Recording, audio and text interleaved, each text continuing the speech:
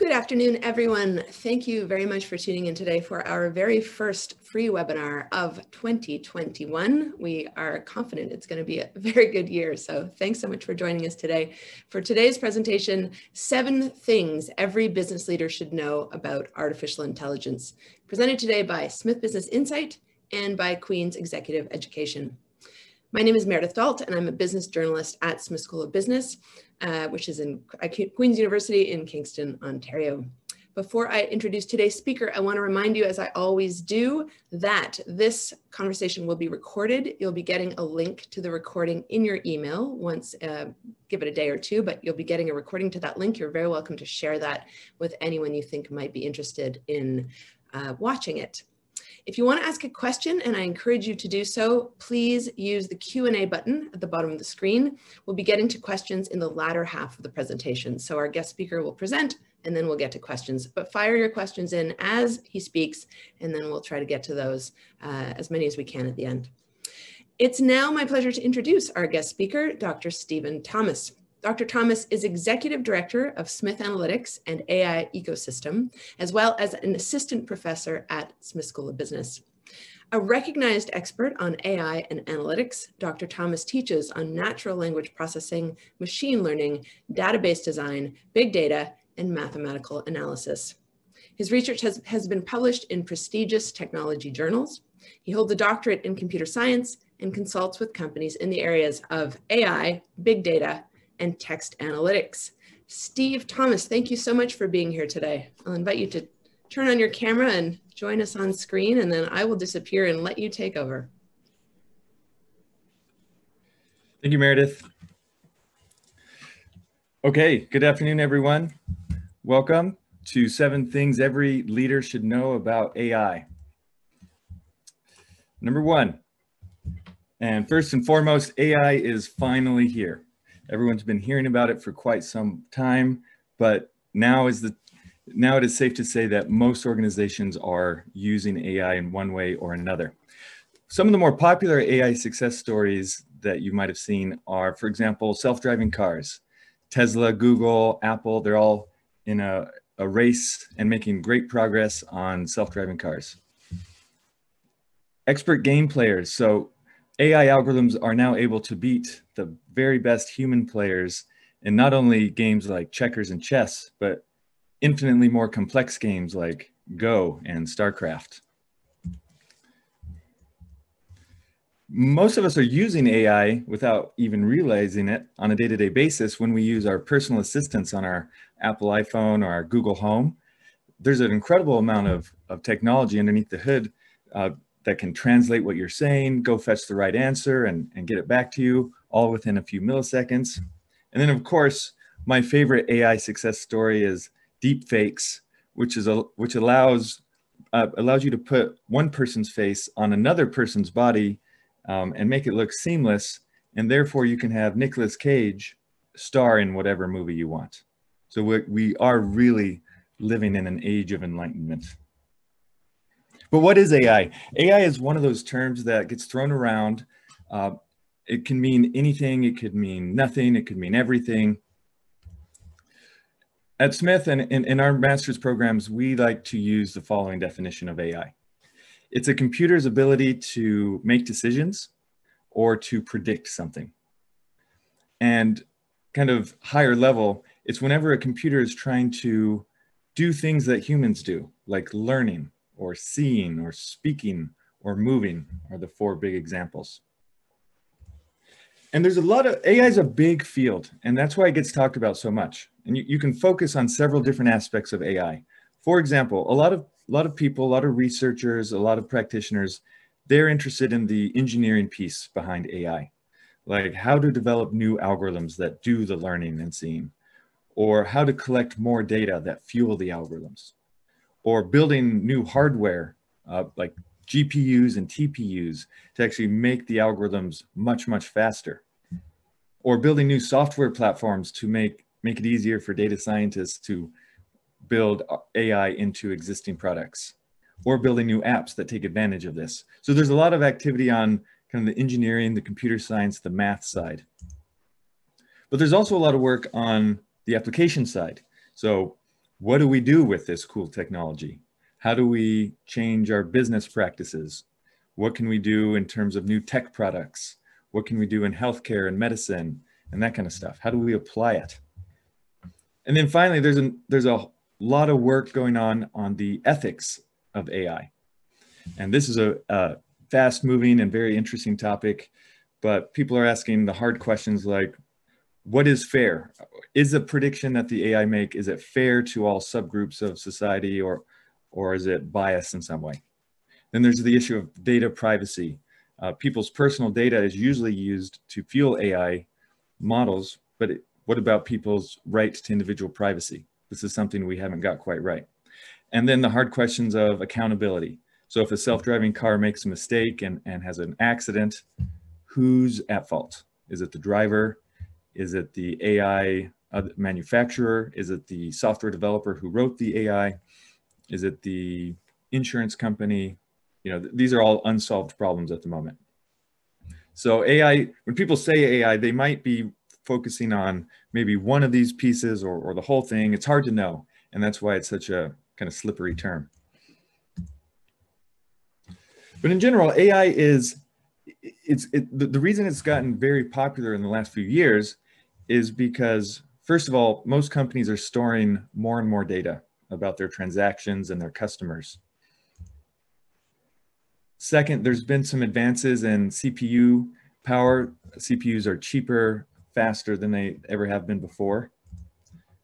And then third of all, with the advent of cloud computing, it has gotten much cheaper for organizations to access huge arrays and networks of compute power. So when you add those things together, companies are getting faster results on bigger data sets, which has been leading to models that can create high value predictions. They can, for example, very precisely predict which customers are about to leave, or which offer to give a customer, or which product to recommend a customer. And these are very accurate, and therefore the customer will use them, and therefore companies are making money. As I alluded to earlier, AI really has 4 separate main abilities, and it's helpful to break them down so we can start understanding the pieces. The main one, and this is probably the biggest in business today, is machine learning. These are a class of algorithms that can learn rules and patterns automatically from a historical data set. Then there's computer vision. These are a set of algorithms that can analyze images and videos and try to see the world and detect objects and try to figure out what's going on. There's natural language processing, which are a class of algorithms that can analyze text and speech and break text down into sentences and words and try to extract meaning and try to figure out what the human wants to do. And then finally, there's robotics. And this is all about building hardware robots that can move around the world, work in the factory, work in the farm, that kind of thing. So we'll be kind of diving into a few of these today. One point of confusion a lot of people have is, what's the difference between analytics and AI? These two words are sometimes used interchangeably, or some people think they're the same thing. In my mind, analytics is a process that a human does. It's a process to makes decisions with data. And when you're doing analytics, you have a toolbox of tools that you can use. Sometimes you just need to create some simple visualizations and create some reports and dashboards. Sometimes you need to just run some simple statistics. Sometimes you make some reports. So sometimes when you do analytics, you don't need AI at all. But you can also lean on some of the AI capabilities in your analytics process. And in particular, machine learning and natural language processing can be very helpful as you're trying to make a decision using data. So in my mind, AI provides a suite of tools that go into our analytics toolbox. So we don't have to use AI when we're doing analytics, but we can. Now, most companies, they focus on 3 main objectives when they're using AI. The first one is to reduce costs. So some examples of reducing cost is you can automate existing business processes. So JD.com in China automatically fills orders using robots. Or InfoVision in China also, they can automatically detect cancer from X-ray scans. Domino's has a tool to automatically check pizzas as they come out of the oven to make sure that all the ingredients that the customer ordered are in fact on the pizza. You can also reduce costs by just having better operations and logistics. And a great example of this is UPS use an AI algorithm to optimize the driving routes of their drivers. And they saved, I think it was about 2 million miles a day in time and gas. And you can also reduce costs by decreasing customer churn. So the United Health Center in the US, they monitored customer complaints to be proactive about customer resolution and therefore decrease churn. You can also increase revenue. And the best way to do this using AI is to have a really good recommender system to recommend products to your customers. And everyone's seen Amazon's recommendations. You know, people who bought this also bought that. This is a great way to expose your customers to new products that they didn't explicitly search for. And in fact, Amazon makes about 40% of their revenue from their recommendation system. You can also increase revenue by just having better pricing. So companies like Macy's will use advanced AI algorithms to optimize the price of 73 million unique items per day to maximize revenue. You can also optimize your shelf layout in your physical store if back when physical stores were a thing. But again, by analyzing shopping patterns of your customers, you can find a better ordering to increase revenue. And then finally, a lot of companies have been using AI to develop new offerings. For example, Apple provides new features to their existing products, like their iPhone, with an AI agent like Siri. Tesla, you can buy a Tesla car, and then you can spend $10,000 more to buy Tesla's autopilot, which is all based on AI. Disney uses the Magic Band, which is full of AI to track customers and help them optimize, not only optimize their parks, but also recommend things for their customers. And then finally, some whole products are only enabled by AI. For example, Netflix. A lot of people think Netflix product is the TV shows and the movies, but really Netflix product is a recommender system, which is all enabled on AI. In Canada, there's a lot of things going on in AI, and this kind of drives the point home that AI is finally here. And this is a nice chart that's updated about once a year. I'm still looking for the 2020 version, but it's showing that all the companies and all the activities going on in the major cities in Canada, Toronto, Montreal, Waterloo. So that's this outer ring. This inner ring is academic labs that have started in the AI space. For example, the Vector Institute in Toronto is a big one, or Mila in Montreal. And other government and public nonprofit. Basically, there's a lot. So for a smaller country, Canada is punching way above its weight in terms of AI progress and technology. And in fact, I think one of the reasons that's true is because Canada was the first country to have an official national AI strategy. So back in 2017, Justin Trudeau and his government they launched the Pan-Canadian AI strategy, which put a few $100 million on the table for academic research, startup funding, things like this. Since then, almost every other major country has also launched a national AI strategy, and they all have their unique flavors and niche markets. But it is interesting to note that Canada was the first one to do so. Here's a nice McKinsey study from about 1.5 years ago that shows where AI is being used across many different industries and this was done from a survey of about 3,000 executives in the US. But basically, industries that are higher up on the list use AI more. So telcos use it the most, high tech, and then financial services. These are the sectors that use AI the most. And then the business units within those sectors, the ones that are more to the left, are the ones that use AI more. So AI is used most right now in service, and then product development, and then marketing. And so over time, we're going to see basically all of these boxes slowly but surely creep over to the right as AI gets adopted more and more and more. Lesson number 2, AI is narrow, focused, and hungry. So this is kind of the, this is a reality check of AI. The AI that's available to businesses today is called narrow AI, or sometimes called weak AI.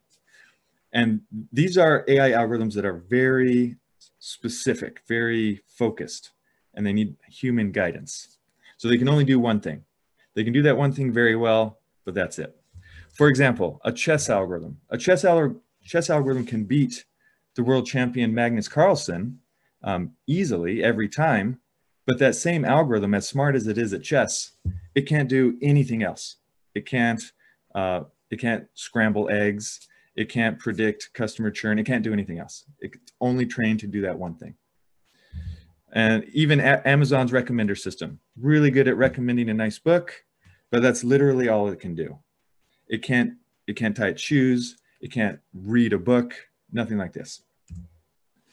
Most people, like my mom, when they hear the word AI, they think bigger. They think general AI.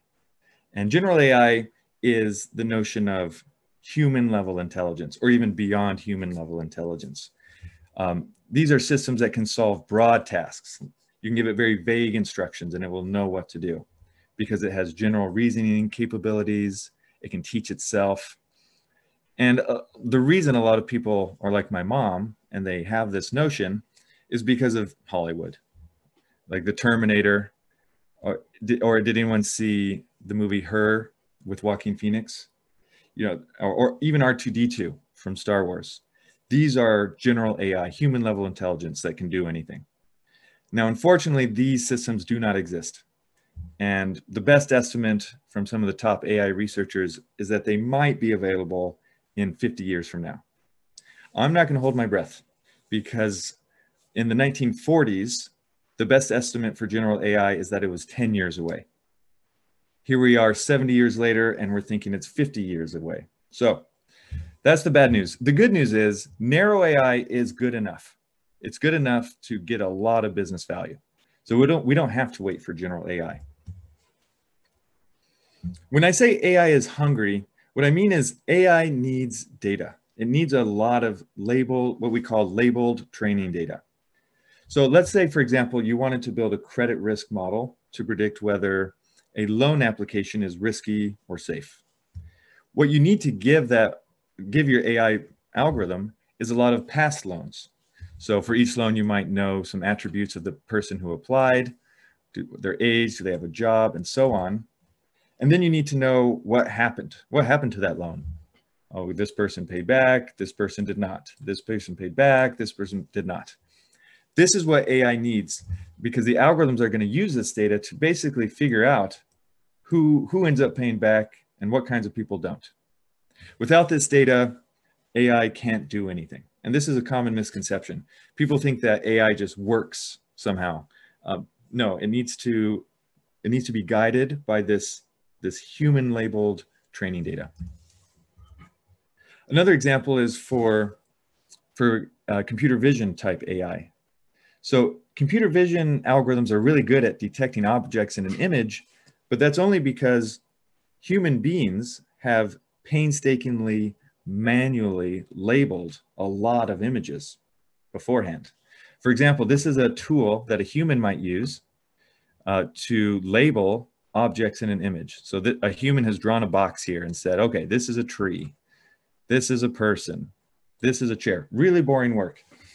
But as a human, if a human does this enough times, and I'm talking tens of thousands or even millions of times, that's when the algorithm can start to learn for itself what a tree looks like, what a person looks like. So in general, what do we know? What do we know about AI? The main point I want to make here is, as exciting as AI is, it's still early days. We're still early in this journey. We know that AI is good at providing predictions. Like it'll predict who might churn, which customers might churn. But it's not good at providing decisions. That's still a human level activity. Like, okay, now that I know that Bob is going to churn, what should I do? Should I give him a discount? Should I just let him go? Too expensive? What do we do? That's still human. AI is good at automating tasks, but not yet at automating complete jobs. So I'm of the opinion that there's not a lot of jobs that are truly at risk of being completely automated by AI. What it will do instead is AI will automate the simple tasks that are very redundant and very data-driven and frankly, very boring for a human. And that's actually a good thing. It'll allow the human to focus on more human level things like being creative and talking to other humans and making that social connection instead of doing monotonous tasks over and over again. And as I just said, AI it's very narrow, very focused. So as long as it has clear parameters and its job is very well defined, it can be good. So what AI is not good at, it's not good at solving novel problems. So if you don't have a lot of that labeled historical training data to give the algorithm, it won't know what to do. Like if you ask the AI algorithm, hey, should we merge with this other company? But you've never merged with any other companies and you don't have any data to give it, it won't know what to do. Its guess will be no better than yours. Similarly, it can't solve a problem if you don't have any data. If you haven't saved a bunch of data from the past, or you can't buy data or download it somehow, then AI is not going to help. AI is not good at having common sense. Like humans are somehow, it's very clear, common sense. There are a lot of decisions that humans would never make because it just doesn't make any sense. Where AI has the ability to make spectacularly bad decisions sometimes. AI is not that good at creating something completely new. Like there's been some cool work on AI creating music, classical music, but that's only after AI was able to listen to, millions of hours of existing classical music. It could learn to kind of mimic the patterns. But if you couldn't just say, create classical music without telling it what classical music was, it can't really do that. So AI needs a lot of data. Predictions, one other consideration is AI predictions have very low interpretability. Some of the best AI algorithms, humans don't truly understand how or why they work. We know that they work. We know that they're pretty accurate, but we don't know why. So if we're in an industry where we want to know why, AI is not a good solution. Also, AI is not always the answer. Sometimes simple is good. Sometimes you just need to print out a piece of paper and have a simple lookup table. It's not always the case that you need to invest millions of dollars to build a fancy AI system. Yeah, and so just because AI can solve a problem doesn't mean it should. This is a trap that some early tech companies have fallen into, where they tried to use AI for everything and they realized, well, this was a little bit overkill. Okay, so just a warning. Okay, lesson number 3. AI it provides prediction on steroids. And by this, I'm talking about that machine learning component of AI. This is the part of AI, this is the class of algorithms that can make really, really good predictions on the behalf of a human. And the way it works is the AI algorithm will create this model. This model, it's like a file on your computer that you can ask questions to. And you can give it, let's say this model was trained to predict which loan applications are good, which loan applications are bad. What we can do once we have this model is we can give it a new loan application. And we can say, hey model, what do you think? Is it gonna be a risky loan or a safe loan? Oh, excuse me. And the model is gonna say, it's gonna give you a prediction. It's gonna say, I predict that this is gonna be a good loan based on what I've seen in the past. And that prediction is going to be very, very accurate. Now, where did that model come from? That model came from what we call a machine learning algorithm. So that machine learning algorithm, it looks at a bunch of historical loans that we as humans have given the algorithm. And the algorithm will crunch and do a bunch of numbers, a bunch of math, a bunch of statistics, and create this model. And this model is what we'll use in the future. But if you have enough historical training data, these algorithms can create really, really accurate models, much more accurate than any human could do on their own. So that's what I mean by prediction on steroids. Now, of course, there's a lot of pieces involved and still a lot of research going on, a lot of work going on all of these boxes. Like, for example, on the data side, what's the best way to get it? What's the best way to clean it and prepare it? And how can we detect if there's any errors in it or biases, things like that? Very interesting topics. On the algorithm side, and this is a kind of a computer science problem, there's a lot of algorithms that have been proposed and that are used. You might have heard of some like a decision tree, random forest, neural network. These are all algorithms that can learn and model. They all have their pros and cons. So we need to know as business leaders and data scientists which one to use when. And then once the model is built, we have to ask questions like, how do we tell exactly how good the model is? Is it 90% accurate, 95, 98? How do we test it? Also, how can we explain the predictions that it made?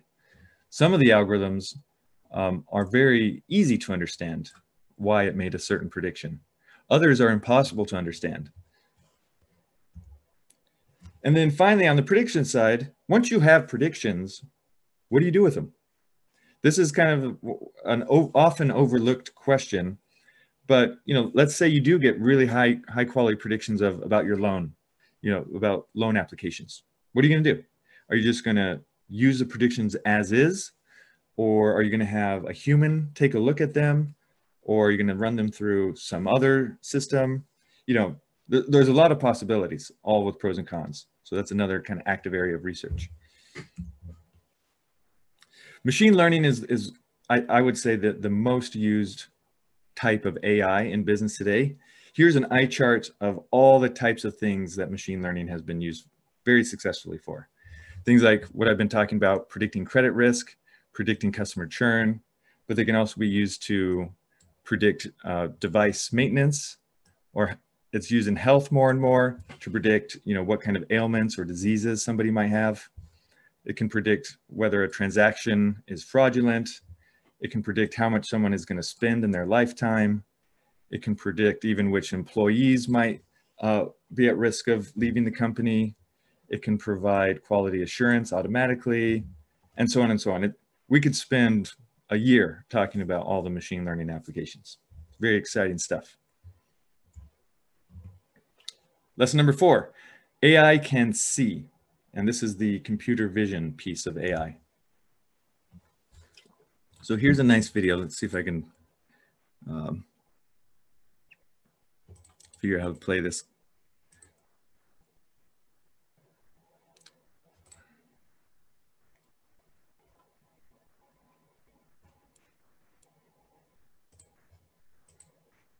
Okay, here we go. So this is what a modern computer vision system that's mounted on a self-driving car does. So this is, in fact, there's a lot of little algorithms that are each looking for very specific things in the road. Some are looking for cars, some are looking for stop signs, some are looking for lines on the road, some are looking for pedestrians. And in concert, they're able to basically have a really good understanding of the outside world. This is an example, by the way, of what Tesla's autopilot can do. And so this is a great example of AI. It's very mature. It's getting better and better and better. Companies are pouring tons of money into it to try to make self-driving cars a reality. But self-driving cars aren't the only way that computer vision can be used in business. Another example is Amazon has launched a series of stores that don't have any checkout lines because they have cameras all over the store, and they will watch you as you walk around and place things in your cart. it will notice that you placed in your cart and what the product was. And basically it'll build up an inventory as you go, and then you just walk right out. It does facial recognition, knows who you are, has your credit card on file. There you go. It can be used in QA processes. So you can have cameras on your factory assembly line. And as products go through certain stages, the algorithms can automatically detect if your product has the right size, shape, color, any other kind of defects that you might need to be watching out for. It can do facial recognition, and this is a hot topic, whether facial recognition is good or bad. But there's a lot of cases where facial recognition might be good. And so these are very mature technologies. It's used a lot in medical imaging, more and more. So it can help doctors automatically analyze x-rays, CT scans, any kind of medical imaging, and automatically pinpoint, cancers, bone breaks, disease indicators, things like that. So it can help automate this and takes the load off of humans. It's been used in security cameras to automate watching security footage, and it can alert when anything suspicious happens, for example. Agriculture is using CV more and more. So for example, there's drones and other robots that can selectively seed and water plants only if they look like they need it at this time. So this will help reduce wasted water and seeds on plants that don't really need it right now. And even banking, we've all used, a simple version of computer vision whenever you take a picture of a check with your cell phone, the bank is using some computer vision on the back end to, verify the amount and your signature and things like that. So lots of great uses. Number 5, AI can talk. And this is the natural language processing piece.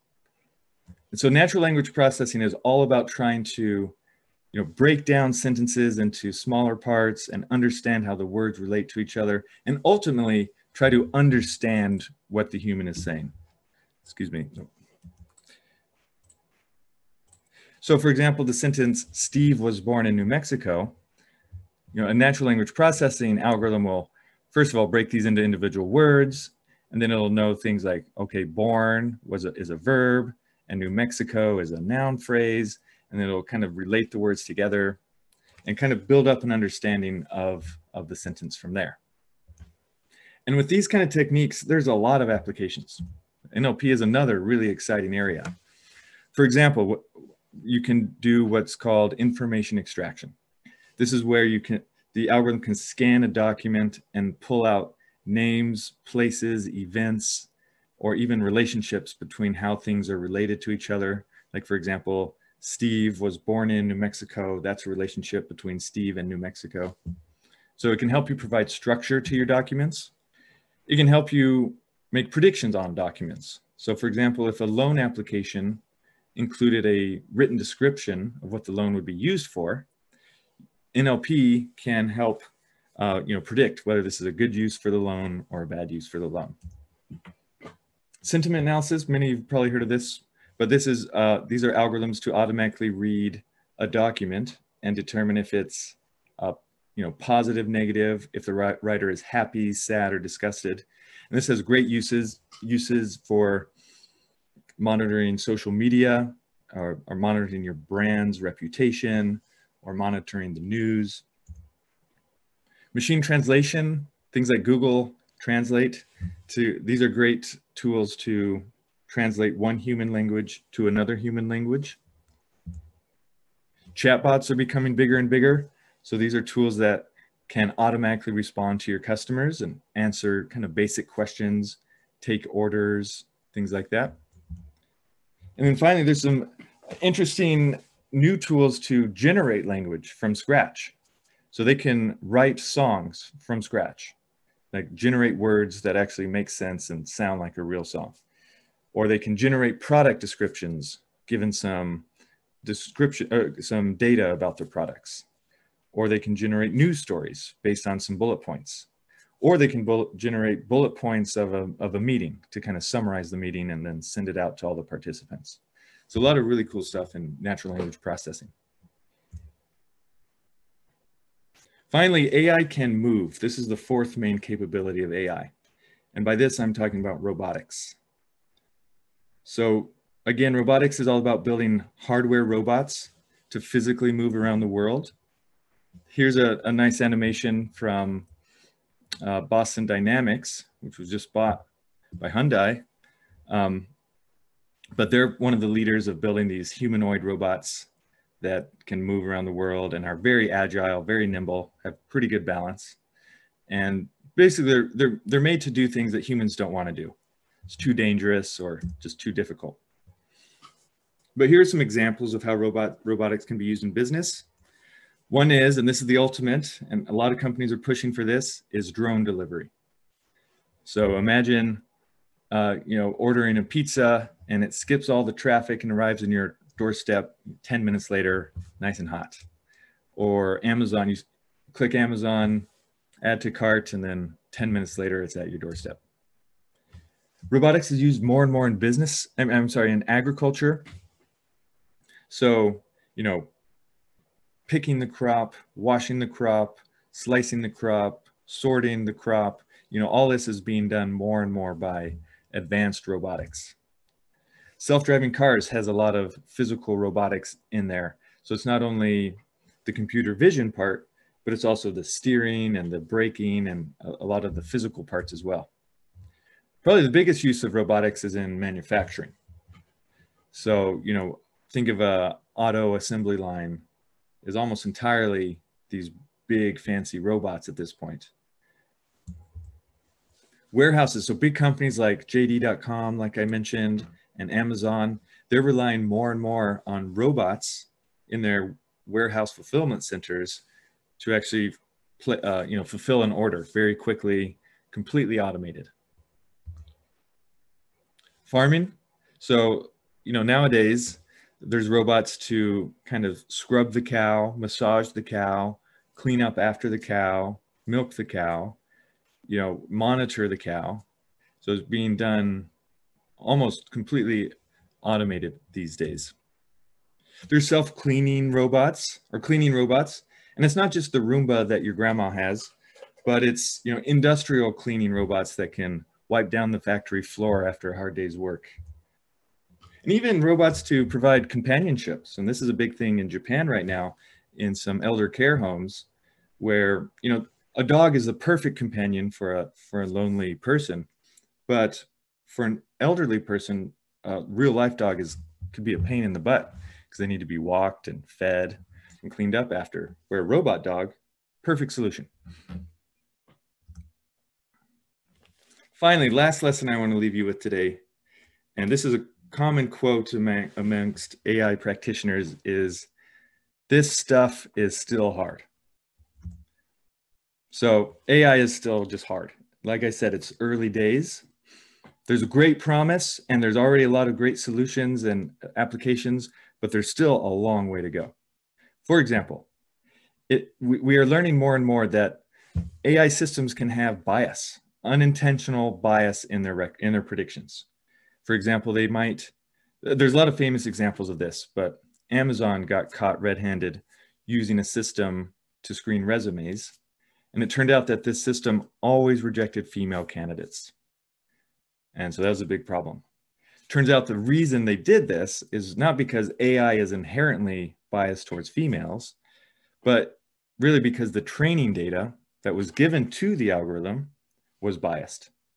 Why was the training data biased? Well, it turns out that the managers at Amazon that the data was based on were biased. So basically, the AI will perpetuate any bias that already exists in the training data. So that's an active area of research to watch out for. Another challenge is interpretability. Like I said earlier, a lot of these models, we don't really understand how they're working. We know that they do work really well and we can make money with them. That's the good thing. But the bad thing is we don't know what they're doing exactly. And that's a little bit unsettling, and sometimes it's illegal to use to make a decision that you can't explain. Outliers in data, in your training data, can sometimes throw off a model pretty badly. So that's an active area of research. Like I said earlier, these algorithms are very data hungry. So That's just the cost of entry. You just have to have a lot of data. If you don't, then you just can't use AI. And also, like I said earlier, is these algorithms have no common sense. They'll sometimes make spectacularly bad predictions, so bad that no human would ever do that. But an AI doesn't really have a baseline of, common sense. Another set of challenges is on the people side, and these are actually harder than the technology side. For one, managers don't understand AI. And when humans don't understand things, they're usually afraid of them. And so they don't want to use it. Or, I don't want to use AI. I don't understand it. It might break everything. So let's just skip it. So that's a big challenge for companies to truly adopt AI. Another challenge is a lot of times it's hard to integrate these models with your existing legacy software. If you're using a piece of software that's been around for 20 years and nobody remembers how to build it, or it's very expensive to make any changes, it might be super hard to, upgrade it with AI models. Change management is always an issue. You're trying to convince an organization to change the way that their business is running to use AI. It's an uphill battle. And a lot of people, a lot of people along the chain will, again, they won't understand AI, or they'll think it's too risky, so they'll say no. Yeah, and along those lines, a lot of managers will say, okay, AI is too risky. There might be problems. I don't want to deal with it. So let's not do it.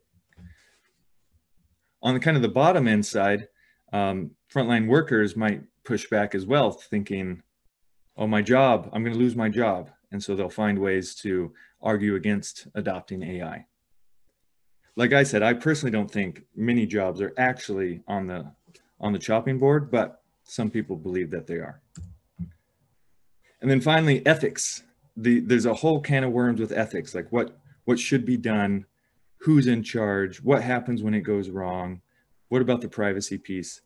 There's a lot of unsolved problems here that sometimes trip people up. Okay, so I know this is a whirlwind of information.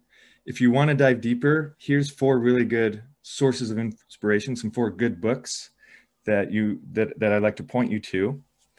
And I'll just quickly summarize. I drew a line between these 4 books because they kind of give conflicting advice to managers. The ones on the left, they say, if you want to start with AI, don't do this big moonshot project. Start with something small, a small proof of concept, and then kind of build up from there. That's the better approach. Where the other side of the line, they say, no, don't waste time with proof of concepts. Take on a big project with big impact. Shoot for the fences. They also say, and this is good advice, I would say, no matter what, is you want to look backwards from strategy, not forward from AI techniques.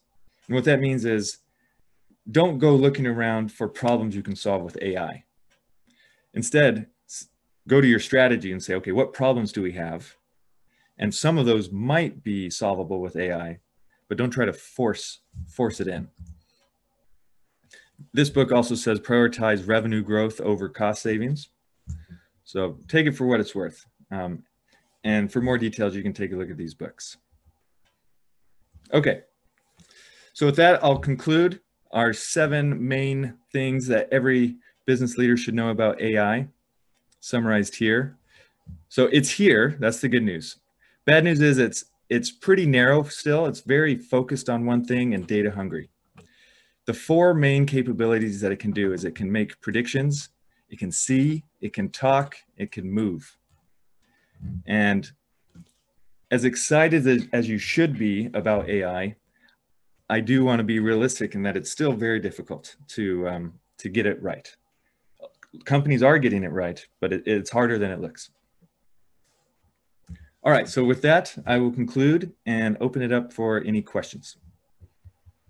Wonderful, thanks, Steve. Oh my goodness, we've had so many questions because there's so much we don't know in general. Like, I feel like you put all these possibilities out there and now we're all like, whoa, we have questions. Here's a question from the audience. Can you elaborate on the role of AI in the capital markets sector in Canada? Is that something you can touch on? Yeah, I mean, there's a lot of work. It's still early in the capital market and investing, but there's a lot of auto traders, auto bots. There's a lot of risk assessment models. There's a lot of models to automatically monitor like news, and try to figure out what the trends are in today. You know, what are the trends of today, and what does that mean for stock prices? Um, in fact, we just launched a program at Smith called MFIT, Master of Financial Technology, and they touch on this a lot: is how to use analytics and AI in all areas of finance, but including capital markets. So it's a deep product. It's a deep topic, I should say, with lots going on. So short answer is yes, there is activity in there in that space. Thank you. This is a very specific question in response to something you said earlier about the notion of narrow AI. Are self-driving cars using a narrow AI? Good question. Yeah, so a self-driving car would have, I would say, hundreds of individual algorithms that are each very narrow. Like one algorithm, literally all it will do is look at a picture and say, is this picture of a stop sign? Yes or no? And so that algorithm and that model is very narrow. One cool thing though about self-driving car is the biggest challenge of self-driving car is get all of those models to work seamlessly together and have like a brain almost that takes all these predictions, all these probabilities from the individual models and combine them to make a decision. And the decisions are, should I continue going forward? Should I hit the brakes? Should I turn left? Should I turn right? You know, these kind of things. So I guess definitely each individual model is narrow AI. Maybe you're making the argument that when you combine them, it's leaving narrow AI and heading towards general AI. I guess that would be true. I guess that would be true. I would still say though that self-driving cars, even if they perfectly integrate all these individual models, it still can't do anything other than decide whether to brake or not brake. You know, things like that. It still can't play chess. Still can't scramble eggs. Still can't tell a bedtime story. But that's going to be amazing when it happens. The egg scrambling self-driving car. You get your breakfast while you're going to work. Oh, even better. So related to cars, is the high use of AI by automotive companies in the manufacturing sector due to robotics, or are there other reasons to explain the 49 value? Oh, is that on the McKinsey study? Yeah, it's definitely on the robotics. So on the manufacturing process.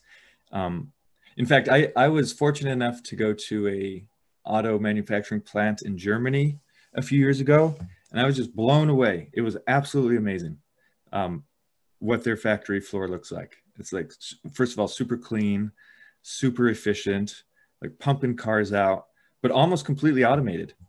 And you know, there were humans there, definitely, but a lot of the work was done by, you know, these really big, kind of scary looking robot arms would do the welding and move things around quickly, and they have inside of them like computer vision and machine learning and robotics. So yeah, that's what's driving the high value there for automotive.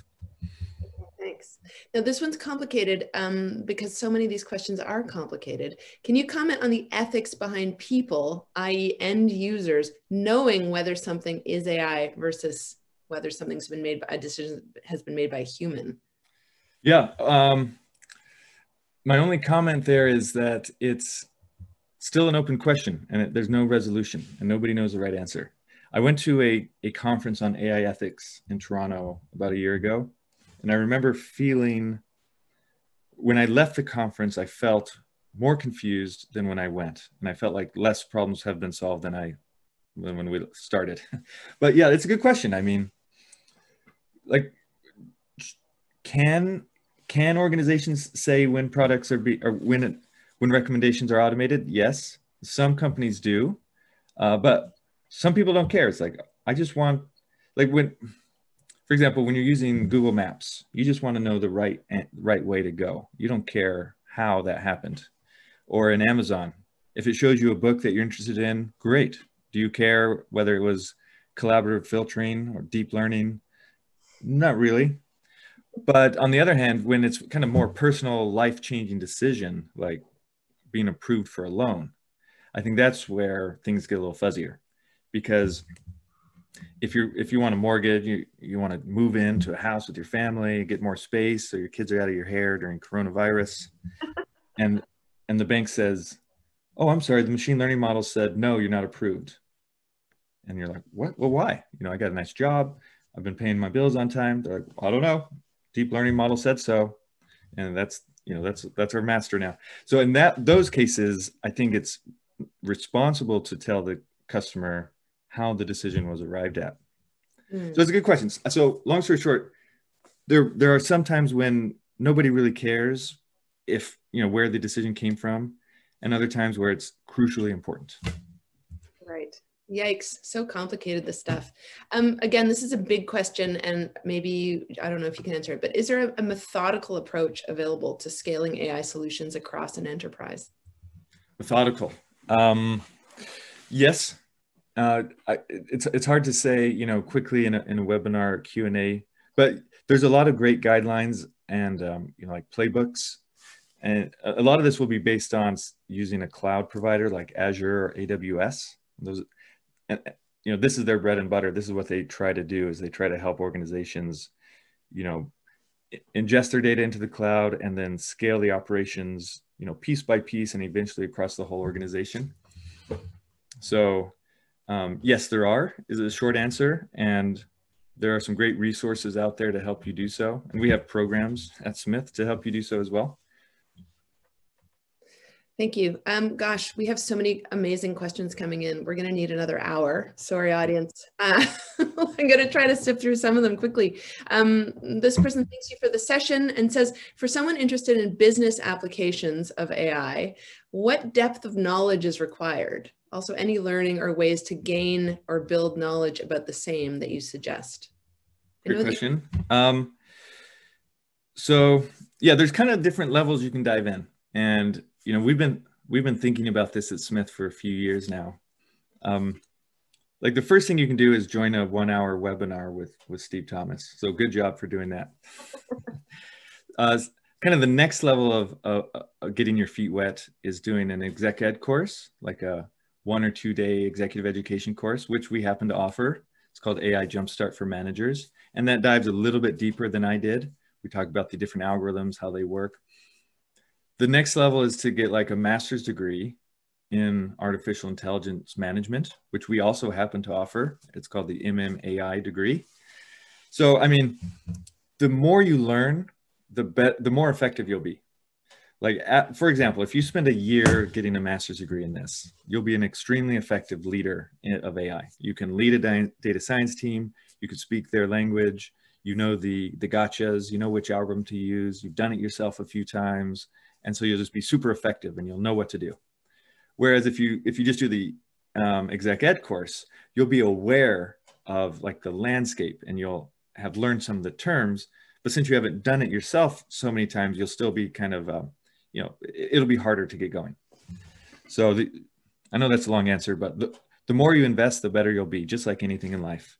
But there are options. There are also a lot of non-Smith options. There's some Coursera courses and other online training courses for free, which will also kind of whet your appetite and give you an overview of what's available.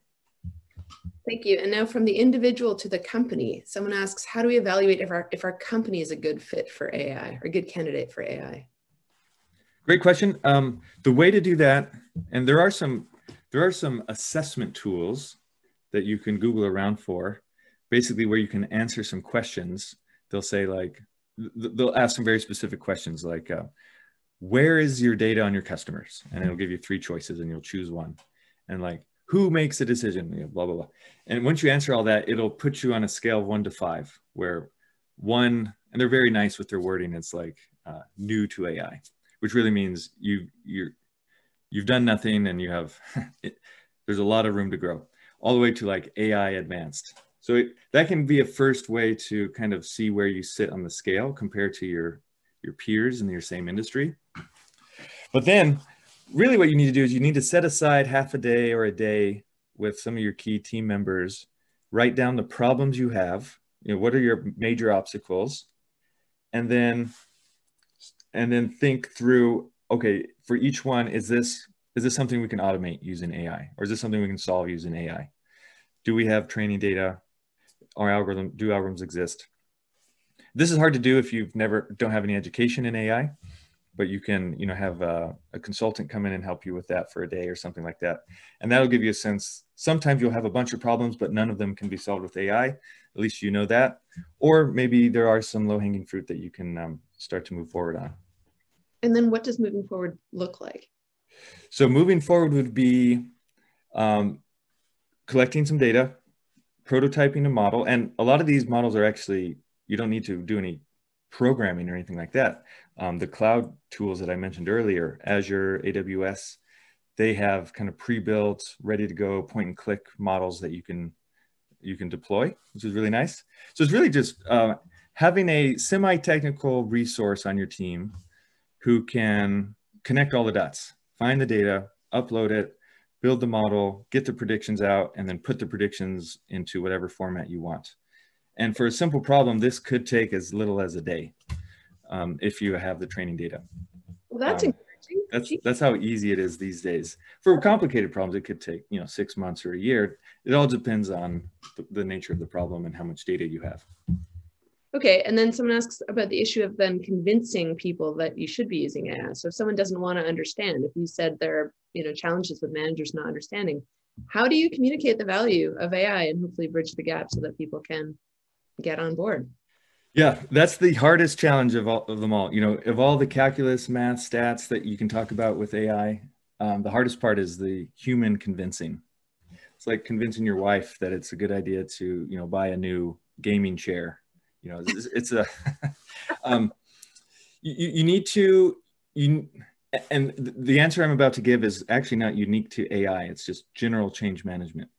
You need to put yourself in their shoes and say, let's say Meredith is the person you're trying to convince. What is Meredith's view of the world? What is her biggest problem right now? If her biggest problem is it takes her too long to respond to emails, then frame it like that. You say, okay, Meredith, I have a solution to your email problem. Would you like to automatically categorize 75% of your emails away as you don't need to respond? Yeah, of course. Well, I can do that. And it turns out you're going to use AI to do that, but Meredith doesn't really care. Meredith has a problem. So frame it in terms of their problem, not in terms of your AI solution. Because at the end of the day, people don't care how you solve problems. They just want their problem solved. My wife is a marketing prof, and what she tells her students is, nobody wants a drill. No one wants to go to the store and buy a drill. People want a hole in their wall. That's what you actually need. And so you need to talk about all the holes in the wall that you'll create for them.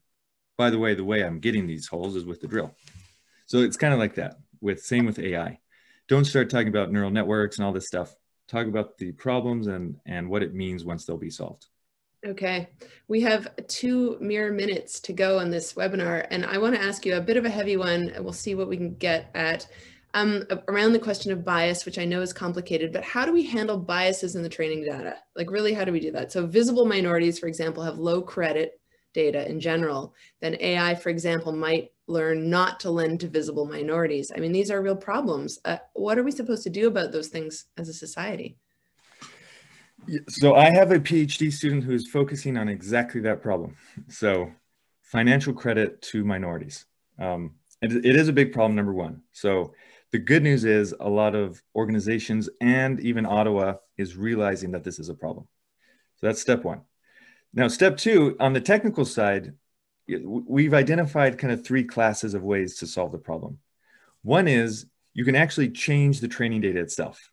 And I don't want to get too complicated, but you can massage it and generate synthetic data to make it look like, these historical biases never happened in the first place. That's one way to do it. Another way is to change the machine learning algorithm itself and basically reward the machine learning algorithm for not being biased, or for basically say, you should be giving the same amount of loans roughly to minorities and non-minorities.